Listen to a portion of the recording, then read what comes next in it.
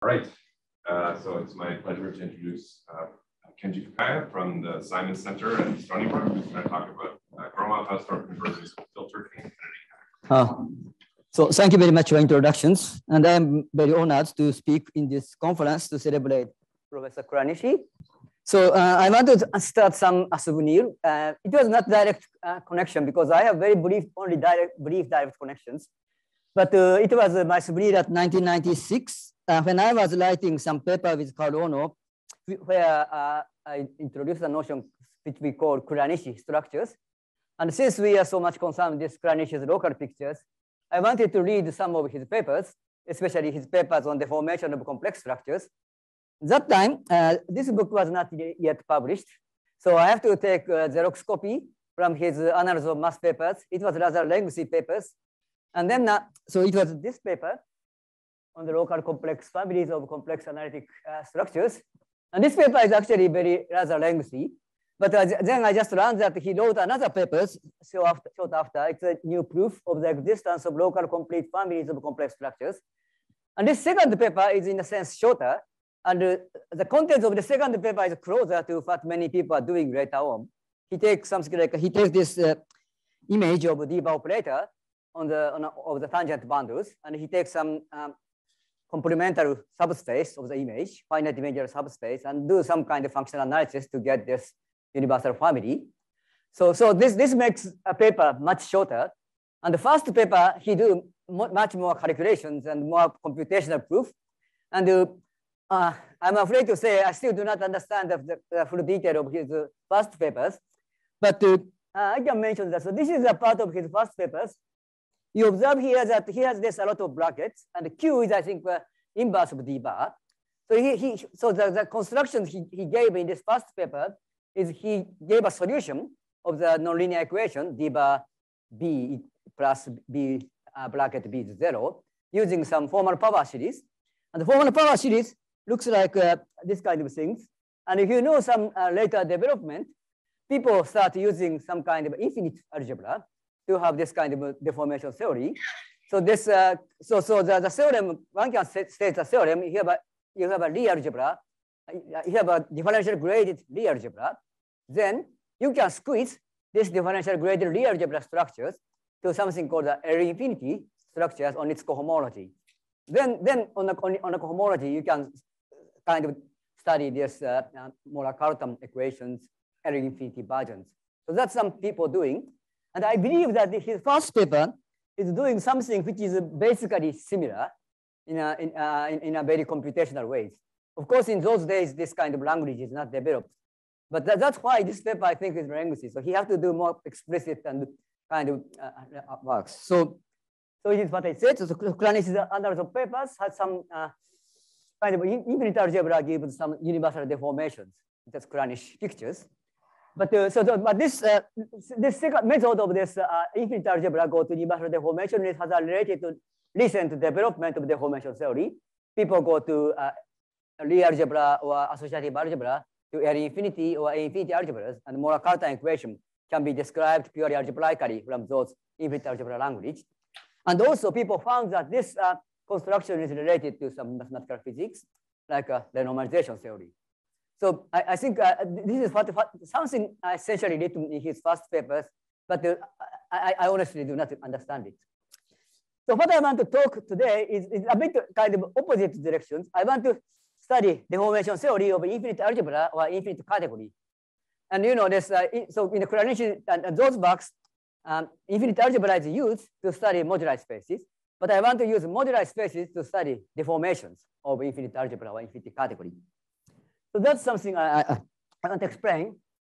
So this is related to mirror symmetry, but I want to start with something which should be in a B model side. It's a complex deformation theory of complex structures. But the deformation of complex structures I want to study is formal deformation. So you have this formal power series ring. Then it's a speed just a disk with diameter 0. So it has just 2 points, special fiber and the general fiber. And then so these are deformations. And I want to take this n-fold branched covering. So t replaced of t over 1 over m. And then you pull back, so you have another family.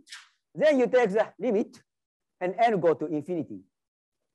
Then we have some, and we also allow blow up at the 5 of 0. So this is something called related to called rigid analytic geometry. You have the formal deformations. You take branch to covering around 0 infinity many times and allow this blow up at 0. So you have some kind of deformation theory. And so you consider this limit of derived category of coherency of this n for the branch to cover and what happens when n goes to infinity.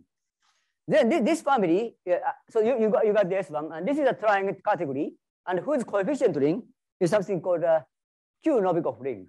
So what it is a formal power, it is a kind of infinite formal power series, and the coefficient AI is a complex number, and the exponent lambda I of t is a non-negative rational number which converges to infinity. So this is something which symplectic geometry uses as a Novikov ring, except this exponent is a rational number. And we consider it the field of fractions, it is lambda q. And then you can also consider this the category coherency whose coefficient is extended to this field. Okay, so now I want to introduce some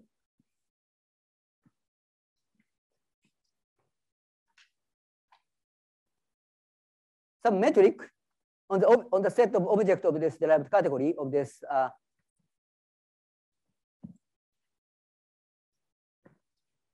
set of objects of this derived category. So the metric is the following thing. Suppose we have two chain complex of coherent shifts on some x of m. Then we assume that they are chain homotopy equivalent at a generic fiber. So it means that if you invert this formal parameter t, then they are chain homotopy equivalent. But then we consider some distance. So these two, E1 and E2, are smaller than epsilon. If there exists t and t prime from some branch to cover E1 to the power m to E2 to the power m and the inverse. And also S, which is a self map from E1 to E1m to E1m. And S prime, which is a self map to E2m to E2m. And we require that the d of t and d of t prime is 0. So it's a closed. So it means that it's a chain map. And then if you compose t and t prime, it is chain homotopy t to the power epsilon of the identity. And chain homotopy is S ds.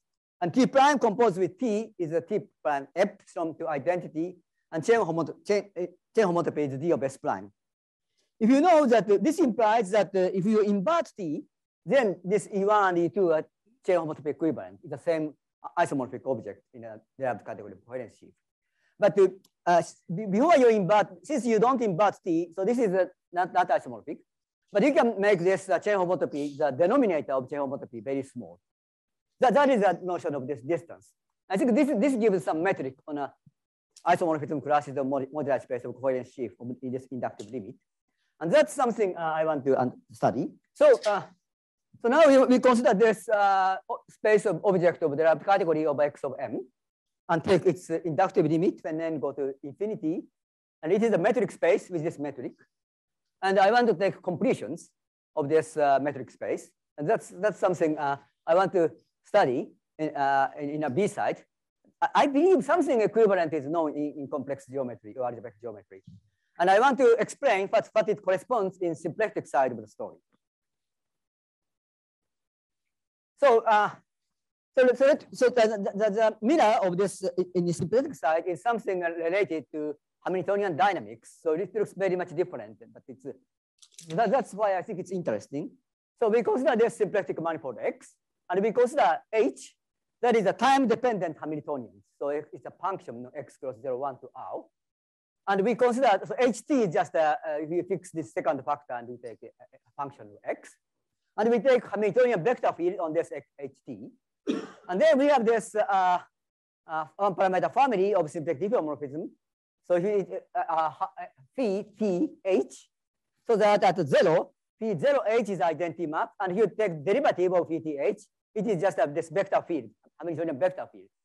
So you have this Hamiltonian diffeomorphism. And the group of Hamiltonian diffeomorphism of X is the set of all phi H1, and H goes all the set of this time-dependent Hamiltonians. So this is an important group, and one of the most important objects of study is symplectic geometry. And then one very important discovery, which is one of the kind of discovery when symplectic geometry, global symplectic geometry is invented, is by Helmut Hofer. So he found a metric on this group of Hamiltonian diffeomorphism. So what's the metric? So suppose we have this time-dependent Hamiltonians, and we take this norm of some norm of the Hamiltonian. It is the integration over T of sup of HT minus inf of HT. We take this difference because if you just shift HT by constant, it doesn't change the Hamiltonian diffeomorphism. So we take this difference, and then we integrate over T from 0 to 1. That is this norm. Then the Hofer norm is, if you have a phi element of Hamiltonian diffeomorphism, we consider all time-dependent Hamiltonians, which gives this phi at time 1. Yeah. And that is the infimum called this phi of norm of phi. And then the definition by Hofer of this Hofer distance between two Hamiltonian diffeomorphism is phi and C. And then we take phi composed by psi inverse, and it's norm in this sense. So one very important theorem by Hofer, it's actually define a metric on this group of Hamiltonian diffeomorphism. Most of the property is not so difficult, but the most deep property is that if this norm is 0, then phi and psi is equal. That's highly non-trivial because you take this infimum. And this is one of the theorems which kind of shows that the existence of symplectic topology. So now Chekhanov gives similar things for this Lagrangian. So because we consider log X the space of all Lagrangian submanifold of X. And suppose you have these two elements on this space, and its Hofer-Chekhanov distance is an infimum of this norm of phi of Hamiltonian diffeomorphism, which send L to L prime. And that is Chekhanov's distance. And what he proved is that this is again a metric on the space of all Lagrangian submanifold. And the most deep property is that if this distance is 0, two Lagrangians are the same. And that is highly non-trivial. One used this kind of high-tech method to prove it, and Chekhanov proved it using some variant of Floer homology. And so we take these two elements. Let me say that if two Lagrangian submanifolds are not Hamiltonian isotopic, then this distance is infinity. So at the beginning I mentioned that you have two objects of derived category of coherence sheaf, which gives the same element of the generic fiber. That corresponds to this Hamiltonian diffeomorphism. Okay, so now I want to state some version of homological mirror symmetry conjecture over Novikov ring. So it's the following things. If X omega is related to this script X, which is a family over C to the power C, and formal power series over C, then we consider this completions of space of Lagrangian submanifold on this Hofer-Chekhanov metric. And then this completion is a subset, has a natural map to the space of completions of inductive limit of this space of derived category of coherence sheaf X of M. And completion is taken with the metric as I explained first. And the conjecture is that, so this inclusion a kind of part of homotopy equivalence of filter derivative category to a full subcategory on this big derived category. So that somehow is a homological mirror symmetry conjecture over lambda 0. And I think the homological mirror symmetry was introduced by Kontsevich, and it was very difficult at the beginning, but by effort of many people, recently there are many results of homological mirror symmetry, which prove at least partially or give some good insight. But I think as far as I know, all the results are over Novikov field. So people just consider their structure over this generic point, not on this point. And this study of Novikov ring is somewhat important. As I explained, it is related to this Hofer distance or Chekhanov distance of group of Hamiltonian diffeomorphism, and that's one very important subject of study of symplectic topology. Okay, so now I want to first state the theorem. There is at least the following thing. So we consider this completions of the set of Lagrangian submanifold, and we take. So I want to define infinity category so that all of this is an object. But I try to prove it, but then there are somehow technical problem, but it might be deep. I can prove only the following thing. So let me take any L separable subset. It means that it has a dense countable subset. But then we can define infinity category whose object is this script L. So as far as the set of objects is countable, we can do it. And one important point is that we can kind of we can extend Floer theory to the closure of this space of Lagrange submanifold with respect to Hofer-Chekanov metric. So so I want to explain why one can extend this Floer theory to the closure. So that is related to this C0 robustness of Morse homology. So there is some story called the persistent homology, which is first introduced, I think, in data science or kind of things. But it is related to this C0 robustness. So what does C0 robustness mean? I consider this two Morse functions. One is this Morse function, which has only maximum P and minimum Q. And I want to kind of deform it in a C0 sense. So you have this two new critical point is coming. I think the idea is that this persistent homology is that some information on topology you got has a noise. So the noise is C0 small, but not C1 small. C1 small. So the number of critical points is not invariant. So this is rather mild, but you may have some very, very kind of complicated function which has a lot of max and a lot of mean, kind of zigzag. But then what this persistent homology people say that these two Morse theory is somewhat similar. It means that so if F1 minus epsilon, C0 distance is smaller than epsilon, then you can say some Morse homology is closed. And I want to explain how, in which sense it is closed. So we consider Morse complex of F, but I use this Novikov ring to make it kind of to explain this. So Novikov ring. So I'm sorry. So we consider this free lambda 0 module generated by the set of critical points of F. And I want to define boundary operator, boundary of P. Usually, so this Morse homology, we count the moduli space of gradient line from P to Q and Q. So that is the usual boundary operator. But I want to add this term, which is FP, maybe FQ minus FP, yeah. Kind of T to the power of the difference of Morse functions, variable Morse functions. So that is this Morse homology with Novikov ring coefficient. So let me see what it happens. So we consider this very simple Morse functions. Then you have a P and Q. And usually Morse homology is just vanish. Boundary P is Q, so it vanishes. But in this case, its boundary P is T to the power A Q. So the Morse homology is lambda 0 divided by T to the power A lambda 0. So you have some torsions in a sense of Novikov ring. And you take another functions. We have just PQ and two small critical points, X and Y. Then the Morse homology became a direct product of two factors. One is lambda 0, T to the power A prime lambda 0. The other is lambda 0 divided by T to the power epsilon lambda 0. And epsilon is the difference of these two critical points, X and Y. And A prime is the difference of two critical points, P and Q. So A and A prime is very close, and epsilon is very close to 0. So you see that you can say that these two are somewhat similar. If you say that the kind of small torsion is just 0. And if you remember that the definitions I made about this derived category things, and this is smaller than epsilon in that sense. So this persistent homology, so this means that if you put up this Morse function in a C0 sense, then your Morse homology does not change so much in that particular sense. So this is the Morse homology. And we can do the similar business for Lagrangian Floer theory. So Lagrangian Floer theory is in a sense some kind of a version of Morse homology with some quantum effects. So suppose you have these two Lagrangian submanifold, which is transversal. Then we define Lagrangian Floer homology using this moduli space of homological strip in place of gradient lines.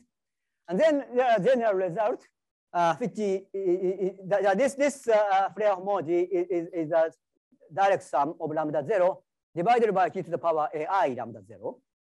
And AI is a number from 0 to infinity. And I can arrange so that AI is not increasing. So it's kind of strictly decreasing. And in the case they are transversal and compact, then only finitely many of k is 0. So I say that if lambda 0 t to the power 0 lambda 0 is 0 in a usual sense. If your AI is 0, then this factor is 0. And if your AI is infinity, lambda 0 divided by t infinity lambda 0 is just lambda 0. So we can just arrange this. It means that this AI is kind of just describe this module. All finitely generated, finitely presented lambda 0 module is written in this form. So this AI is an invariant. And we call this AI as a torsion exponent when it is finite. And the number of infinity many AI is called a Bethe number. So this Bethe number and torsion exponent is an invariant of the Lagrangian submanifold. Then what I proved with Ono in a book of 2009 is the following things. Suppose we have this L and L prime, two Lagrangian submanifold, which are transversal.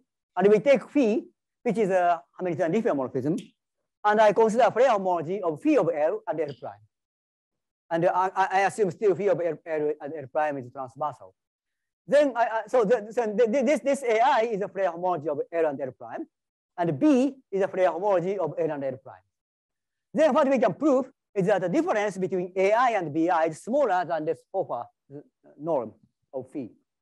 So this is very similar to the statement that most homology is C0 stable with respect to the change of most functions. This Hofer norm is something like a C0 norm of the most functions. And Hamiltonian diffeomorphism include differential of the Hamiltonians.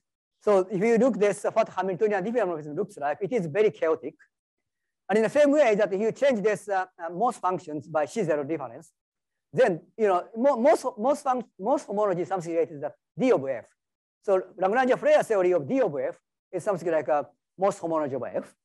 And the D of F, and if you change F in a C0 norm, D of F changes so much. For example, you can take the limit so that F is just a continuous functions. So in a sense, it implies that we can define Floer homology of D of continuous functions. So D of continuous function is a very chaotic object, but still we can do Floer theory. So this is what is done in this theory. And so this kind of relation to persistent homology to Floer homology is studied also by Albers, Asher, Porterovich, Bilan-Cornea, and maybe Viterbo and those people. So then I want to mention the statement that Lagrangian Floer homology depends continuously on Hofer-Chekhov metric, on the Lagrangians. And so what I want to explain in this is that the filtered APT category, which is a kind whose object is Lagrangian submanifold, depends continuously on a Hofer-Chekhov metric of the Lagrangian submanifold. So that's the statement about this Hausdorff convergence of filtered infinity category. So I just want to recall very briefly what is the filtered infinity category. So filtered infinity category is some object. So there is a set of objects, which is a set, and you have two objects. Then the space of morphism is a free lambda 0 module and is filtered.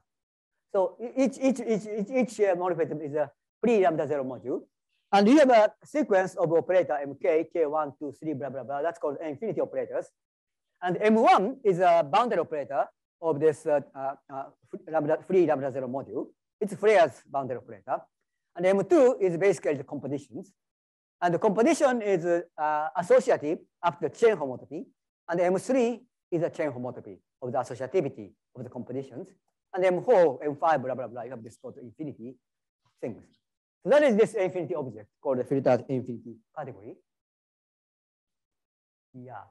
And something I want to explain is that, so suppose you have this infinity category, it has a Schur metric, D. And the definition is something very close to what I explained in this at the beginning in the case of complex geometry. So you have this two objects C and C prime. And suppose you have a morphism T from C to C prime, and the morphism T prime from C prime to C. And T and T prime are closed objects. It means that M1 is 0. And if you compose T with T prime, then it is similar to T to the power epsilon identity. Infinity category, we can put the axiom so that identity morphism exists in a natural sense. And then again, the T prime and T composed is this D of the S prime, modulo T epsilon. So this is a kind of metric. And actually, to have a good theory, I need to enhance this a bit. So it's called the infinite distance. So I want to call this metric D as a Hofer metric. I don't know, but then this is called a Hofer infinite metric. So that says that for D, we have this T and T prime and S and S prime. So that dt1 prime is 0. And the composed T1 and T1 prime is T to the power epsilon up to ds1, blah, blah, blah. But then the next thing is that I want to compose S1. So S1 is J homotopy. Then I want to compose it T1 and S1. And then I want to take this S1 prime and T1. So these two, I think this should be minus. And this minus is something like, you can say that this difference is a chain mark. D is 0. And for some reason, I want to find some chain homotopy. I want to assume that this is a boundary. But in a complete generality, I don't know how to prove it in a just homological algebra. So I assume that there is a S2 whose boundary is this difference. And also S2 prime, which is the opposite direction, is a boundary difference. So this is the second step of this chain homotopy. And you can go into infinity. That's called the infinity, which one can define. And this is the infinite distance on a moduli space of object of filtered infinity category. And so there are some claims that this distance satisfies triangle inequality. And this is not terribly difficult, but not so easy. You have this infinitely many type homotopy things. You want to compose it, and you read some homological algebras. And finally, I manage it, but it's some non-trivial things. So, but then the relation to this, to the Lagrangian Floer theory is the following things. We consider L a finite set of Lagrangian submanifold, so that the two elements are transversal. And then we can construct a filtered infinity category whose object is L together with something called the bounding quotient, which I introduced the Ota Ono, but I don't want to explain so much. And the chain complex is just and the morphism space is a chain complex which calculates Floer homology of Lagrangian submanifold. And M2 is obtained by calculating triangles. M3 is calculating rectangle, blah, blah, blah. That's something called the Fukaya category, which is introduced by 20 years ago. Then the theorem, you have this phi and Hamiltonian diffeomorphism, and you have L, and the phi of L is contained in L. Then this infinite distance between this L and the phi of L is smaller than the Hofer norm of this phi. So this is somehow a category. So you have this purely algebraic definitions of two objects in a filtered infinity category, and you have another definition, geometric definitions for the distance between Lagrangian submanifold. It's Hofer-Chekanov distance, and this theorem says that Hofer-Chekanov distance estimate this categorical distance from the above. So that is the way how we can. And also one can say that if this infinite distance between L and L prime is 0, then L is equal to L prime. That at least one can prove. I suspect in some cases that this categorical distance is equal to Chekanov distance.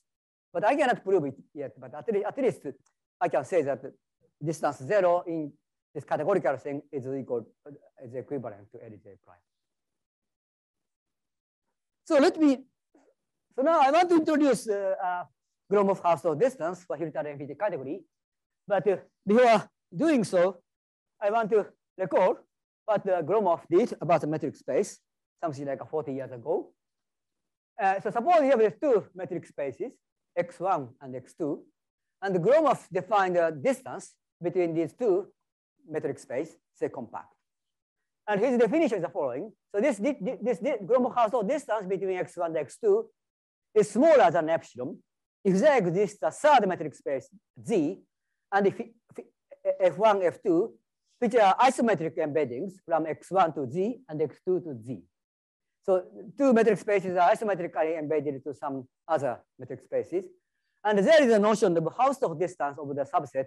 And in that sense, x1, x2 is close to epsilon. It means that for any P in x1, there is a point Q next to, so that the distance in Z is smaller than epsilon. And for any Q in X2, there is P in X1, so that distance is smaller than epsilon. So this is the I think defined by Hausdorff, maybe 100 years ago or more, or the set of closed subset of some metric spaces. And Gromov make it abstract. So that is a Gromov Hausdorff distance.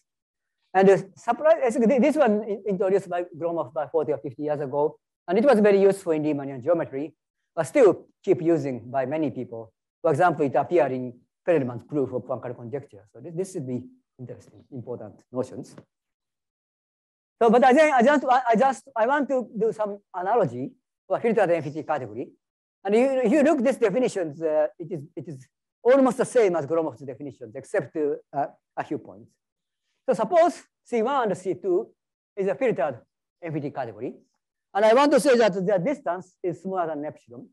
If there exists filtered infinity category C and F1, F2, and from C1 to C, C2 to C, and I'm sorry, I didn't define homotopy equivalence or infinity functor, but you can imagine that it's something like that. And F1, F2 are homotopy equivalences from C1 to C to C2 to C to a full subcategory. So you have this full subcategory of C, which is homotopy equivalent to C1, and another full subcategory of C, which is homotopy equivalent to C2. And then we require that the set of, so this gives an isometric embedding of the set of object of C1 to set of object of C, and the set of object of C2 to the set of object of C. Then I require that this also distance in a big space is epsilon. It means that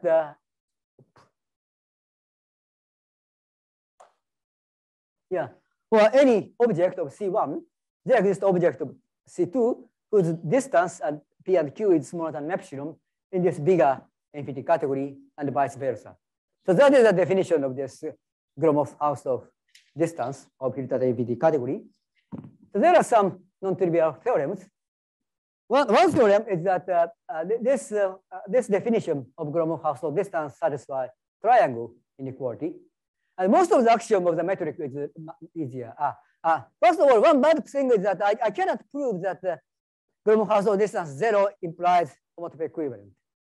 In the case of metric space, Gromov proves that if the two metric space has a Gromov Hausdorff distance 0, they are isometric. But I don't know if this is true for the filtered infinity category.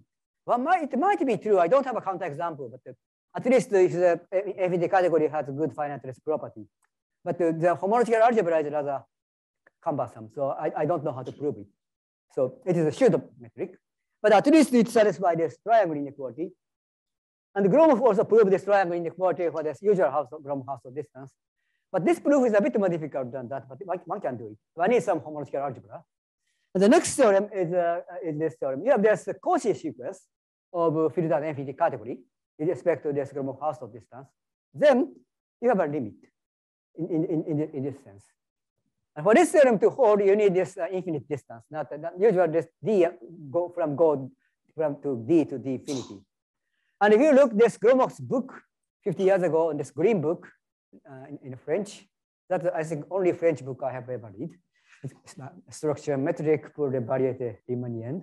And in this book, Gromov proved this kind of theorems for the usual Gromov Hausdorff distance. And his method is use something like approximation of metric space by discrete subset. That's very important in this kind of Riemannian geometry. And I try to prove this, and finally I prove it kind of using some kind of inductive limit of this sequence of filtered infinity categories. But anyway, so this is the second theorem. And this limit is unique, that kind of this with respect to this. I mean, we identify two infinity category with 0 Gromov Hausdorff distance. Then we have a unique limit. Okay. Yeah. Maybe I want to skip this two slides. Yeah. Yeah, and I just remember these theorems which I explained before.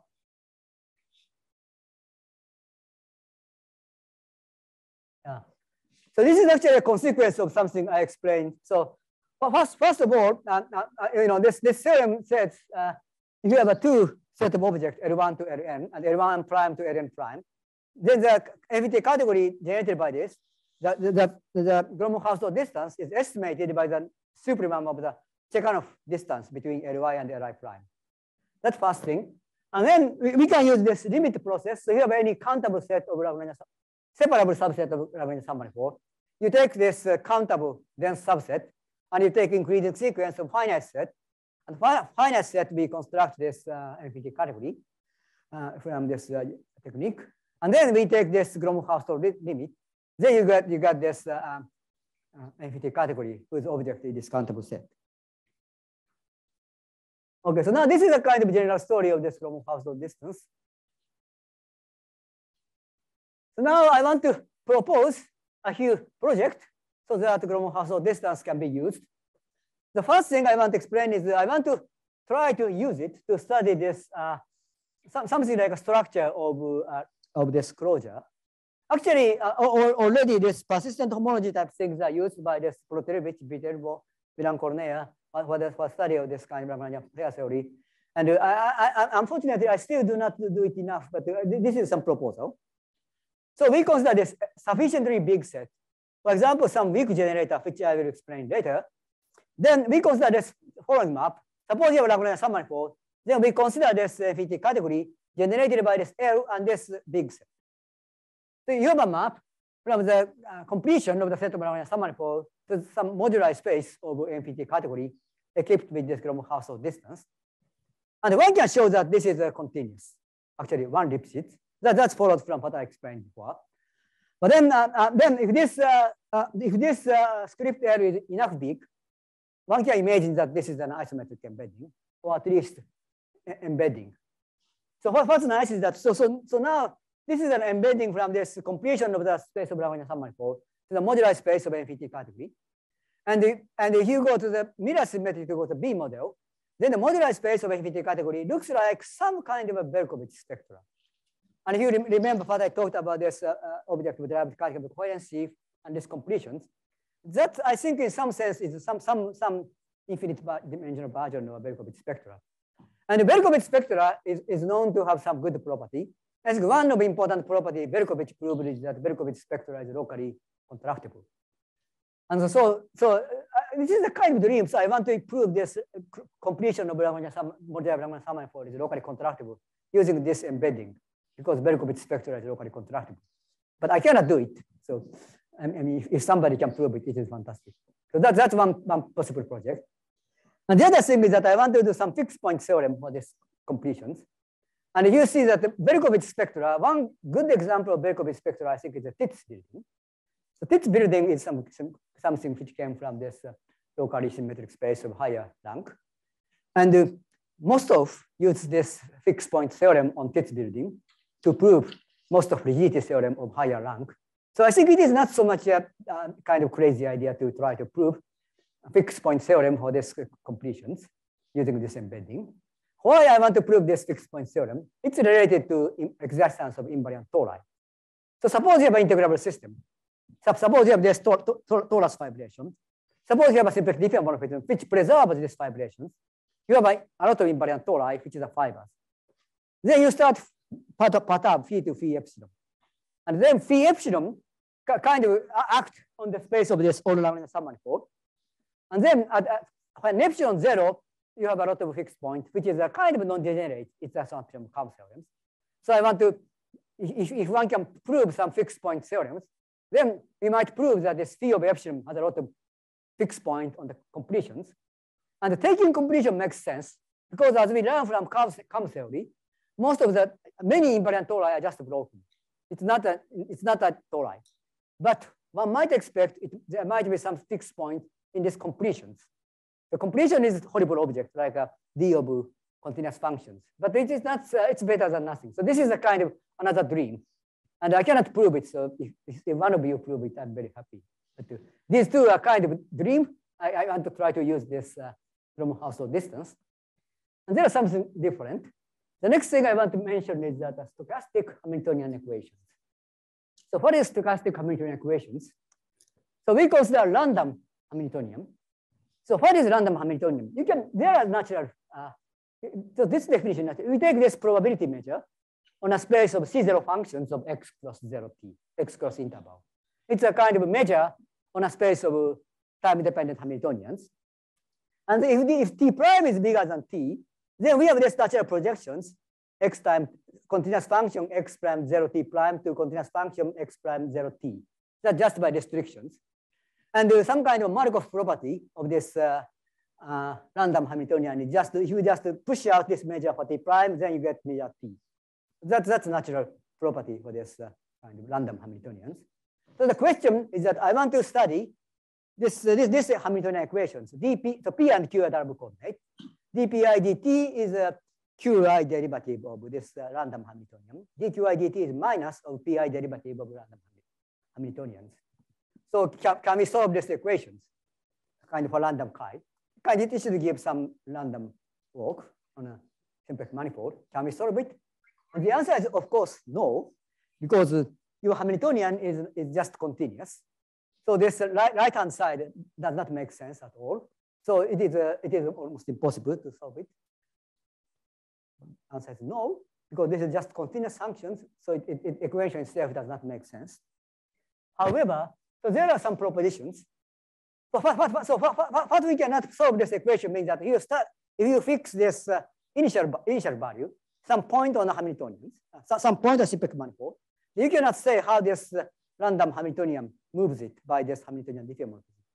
But what we can actually say is that if you fix some Lagrangian submanifold as an initial value, then it makes sense how this random Hamiltonian moves it. So the statement is the following things.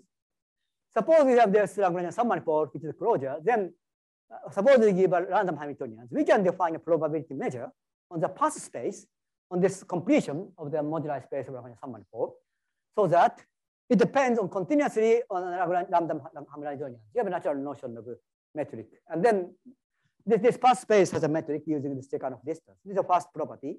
And the second property is that if you consider delta measure as a random Hamiltonian, which is supported by smooth time-dependent Hamiltonians, then it is actually just a one parameter family of Lagrangians generated by this Hamiltonian diffeomorphism. So I think these two properties almost characterize these measures, and we can just actually do it. So this is something one might try to say that this is a stochastic Hamiltonian equations, and this looks a very nice theorem, but I wrote a proposition because this is very easy to prove. So as first aside, I thought that okay, now this is a great theorem, but it's not so great because it's too easy to prove. And if you look this definition of Hoffa-Chekhov metric, and you think about these two conditions, then if you think 20 minutes or 10 minutes, you can prove it. So this is actually an exercise. What is deep is probably theorem by Hoffa and Chekhov. That this Hoffa distance, Hoffa-Chekhov distance is actually a metric. And we can use it so that very easily we can solve this, prove this thing. And one can imagine that this might be related to uncertainty principle. In quantum mechanics, if you are in a phase space, it doesn't make sense that at point 0 you are at some point in a phase space, exactly because of uncertainty principle. However, it makes sense that at time 0 you are on some Lagrangians. For example, if you are in a cotangent bundle, and you can say at the time 0 you are on some cotangent fiber. It means that you know your position, but you don't know your momentum. That's what this uncertainty principle says. So another strange dream is that one can try to use this kind of things to study quantum statistics, but that I don't know anything about it. Okay, but at least using these propositions, one can do the following things. Suppose you have two Lagrangian submanifolds in a symplectic manifold, and suppose we have these two random Hamiltonians. Then we take this phi t h of L and phi t h prime of, I'm sorry, this is L prime. So you move L and L prime by this random Hamiltonians. That's a measure on a space of Lagrangian submanifold. And you take its Floer homology. And what we can prove is that you rely this Floer homology in this kind of thing. So AI is a torsion exponent. And we can define torsion exponent as a probability measure on the space on a real line. So this looks like kind of some interesting object to calculate. Unfortunately, I cannot calculate it. So and another thing is that I want to consider some kind of a white noise Hamiltonians. You have some C0 small Hamiltonian, but it's kind of very kind of a Brownian motion. But I don't know what is the Brownian Hamiltonian analog of Brownian motion. because it is very strange, right? Brownian motion related to heat, and it doesn't. So the heat equation kind of does not preserve energy. That is contradictory to Hamiltonian equation. So I don't know what's a good idea of what is a random Hamiltonians, but at least you are given random Hamiltonians. This torsion exponent exists as a, maybe one can try to calculate it, maybe at least some Monte Carlo simulations and how it looks like. And you have some good theorem on this AI as a measure. That looks nice thing. And then this is for the two, and we can do for the MPT category. So suppose you have one Lagrangian submanifold, and suppose you have n tuple of random Hamiltonians. Then we move L by this n tuple. This is phi, I'm sorry. So you have this n random Hamiltonian diffeomorphism. So at point P, you have this random n set of Lagrangian submanifold. Then we consider this MPT category generated by this n random set. So what it means that you have a measure on a space of MPT categories. And this measure is a kind of Borel measure with respect to Gromov Hausdorff distance. So you have this measure. You know, this Floer homology is something like a 2-point functions. You have this tunneling amplitude. And this MPT category gives n-point functions. So you can define this n-point functions as a kind of measure for this random Hamiltonians. So this is something like I want to call this stochastic Hamiltonian equations. And I don't know if there is anything kind of reasonably interesting and non-trivial one can prove, because I just thought about this for a couple of months only. So if somebody, this is, I think, if one can do really many things, then this should be a great thing. But it's not yet clear, because the theorem I can prove is only this almost trivial proposition. So, okay, so this is about random Hamiltonian.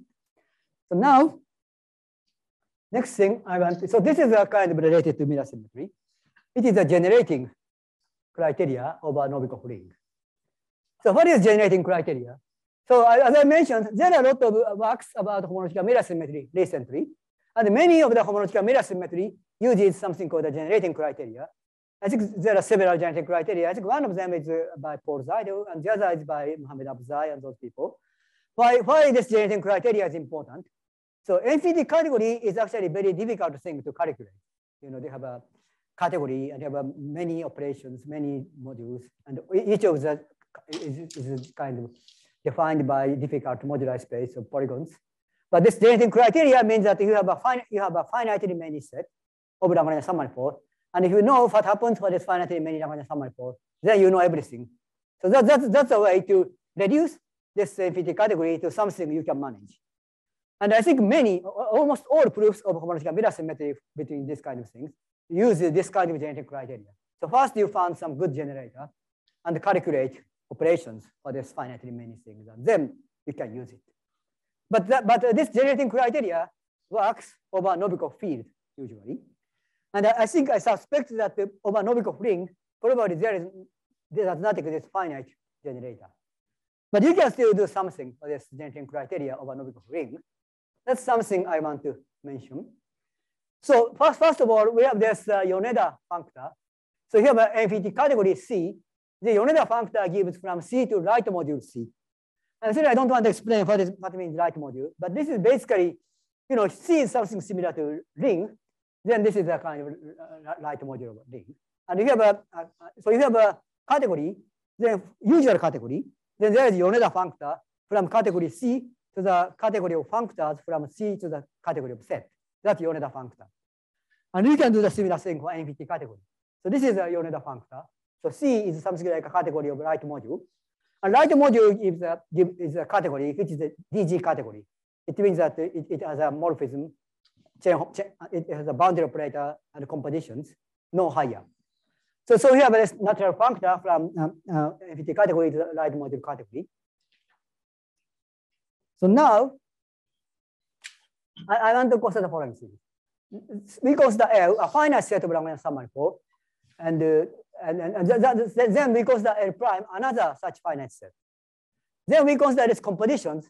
So first we consider MPT category whose object is L prime, and we can naturally embed it to MPT category whose object is L and L prime.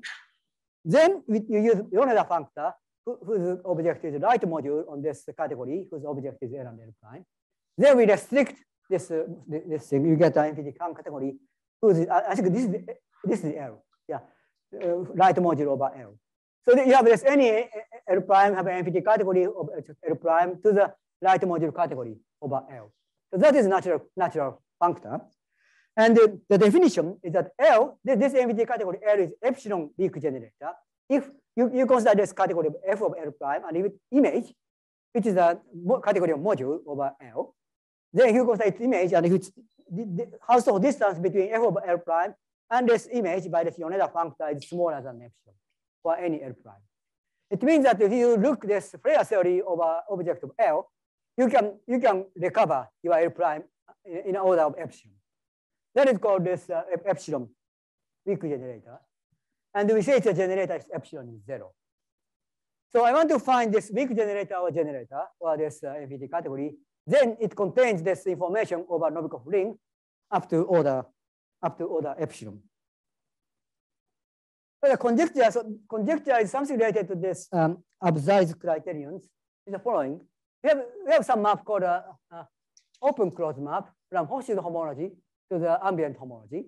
And the paper which, so Abzai's paper and something, and what Ono is supposed to write with Abzai is that if this map is surjective on a homology over lambda, then it is actually a generator. But if you look the proof, which is not yet completely written, then I think this one I can also prove. This image contains t to the power epsilon of identity. Not identity, but t to the power epsilon of identity. Then this guy is an epsilon weak generator. It means that if the open closed map image is kind of almost contain 1, then this is good enough. So this is yet conjecture. We have to write this paper with Abzai, and after that I try to prove this conjecture, but it takes some time. Okay, now I want to explain why this conjecture is good. So let me explain 3 two-dimensional example. One is S2. Then let L be the set of all great circles containing 2 points, north circle and south circle. It's a kind of, so this is a infinite set, but it's a separable set. Then we can prove, so this one I can actually prove, that this open closed map contains t to the power epsilon 1 or any epsilon. You can just look at this definition of open closed map, and this is easy to prove. So it means that this L is a kind of generator of S2. So you have any Lagrangians, which can be very complicated closed loop on S2. And if you take the Floer homology on this S1s, you know almost everything. So this is the first example. And the second is the case of T2. And we take L, which is a C times S1. And C is, I want to make it countable, so it's a rational point. And we put another direction, just 1, S1 cross 0. And then we can use very similar argument so that this is a generator for this thing. The third, what happens? Oh.